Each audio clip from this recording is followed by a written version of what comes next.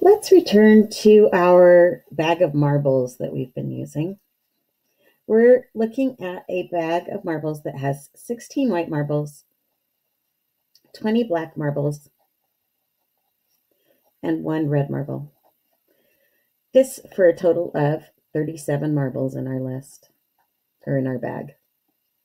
Now this time, instead of just picking 1 marble from the bag, what we're going to do is we're going to pick 2 marbles with replacement. Now, what does that mean? That means I'm going to pick a marble from the bag. I'm going to figure out what it is.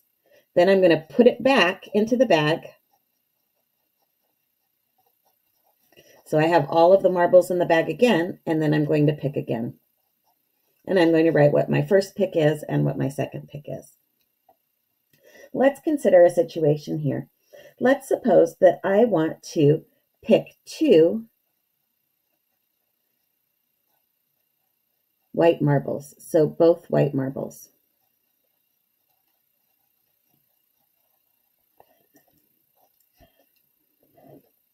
In this case, what I want to do is I'm going to pick a white marble. I'm going to put that marble back, and then I want to pick a white marble again.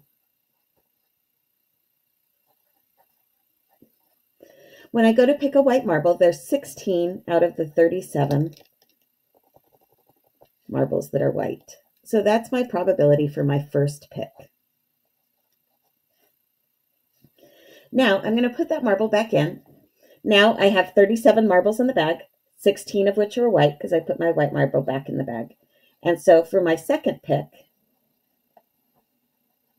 I have a 16 out of 37 possibility or probability of that happening. Notice that I want both of these to be white marbles. If I want to think of it this way, I want to pick white first and pick white second. I need both of these things to apply. So thinking of this as both or and, I need them both to happen.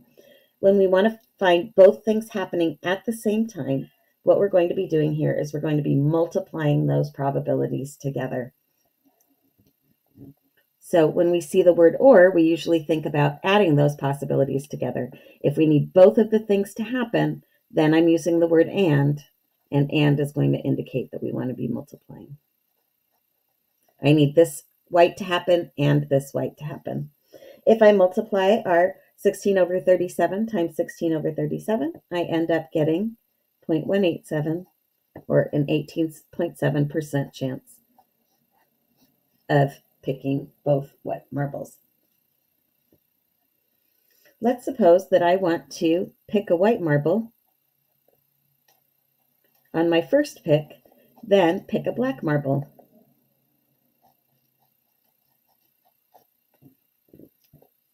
I need both the white marble and the black marble to happen. So you can think of this as picking a white marble,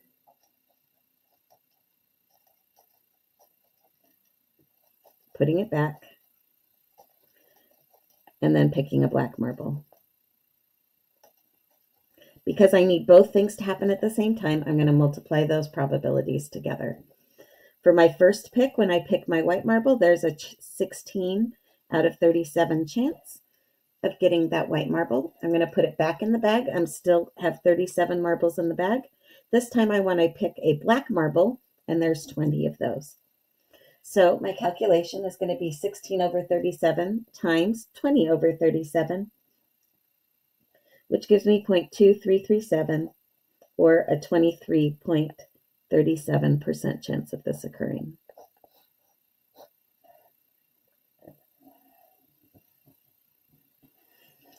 Now, if instead of picking a white marble and then a black marble, let's suppose instead that I want to pick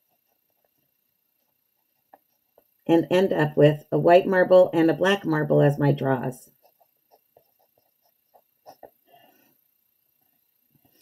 If I just want to end up with a white and a black marble, if there's no order implied, then there's two ways that this could happen.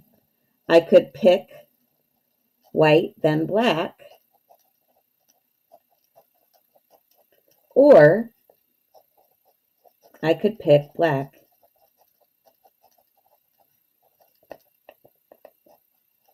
and then white.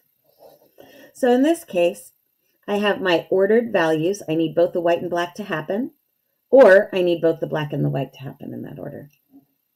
When I see the word or, remember or is an indication, or and is an indication of multiplying, but or is more a multiplication here of, or is an indication that we want to add those different probabilities together. So what we're going to have here is my probability of white then black,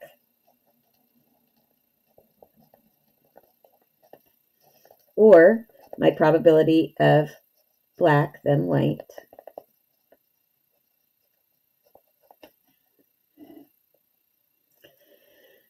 If I'm picking white and then black, I have a 20 or 16 out of 37 chance of picking white. And then I also need to pick a black as my second one, which is 20 out of 37. If I want my probability of picking the black first, it's 20 over 37 times by 6.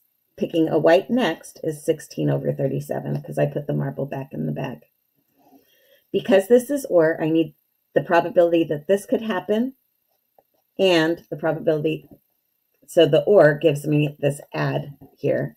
Probability of white then black, add probability of black then white. Together, that's going to be the total probability of ending up with a black and a white marble having been chosen from the bag. So if I do this multiplication here, I get 0.2337. If I do this multiplication here, I also end up getting 0.2337. So the total probability is 0.4674, which is 46.74%.